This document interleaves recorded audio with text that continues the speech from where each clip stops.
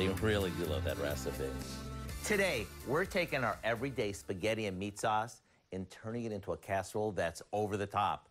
And just don't take my word for it, because the comments on our website speak for themselves. So let me show you what all the hubbub is about.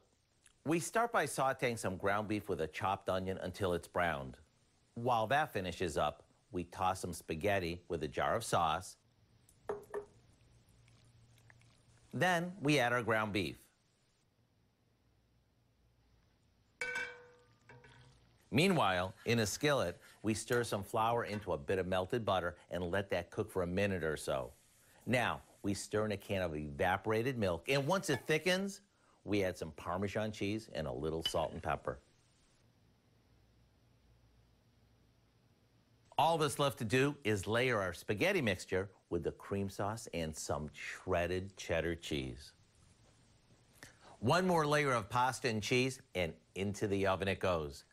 Talk about lip-smacking good. And it's got everything we love about spaghetti with the bonus of lots of cheesy goodness in the form of a casserole. So don't wait another minute. Go online now and get the recipe for our layered spaghetti casserole. I know you'll be glad you did. I'm Howard with Kelly in the Mr. Food Test Kitchen, where today we found a highly rated way for you to say, ooh, it's so good. This is an amazing recipe. Wow. Isn't it good? Mm-hmm.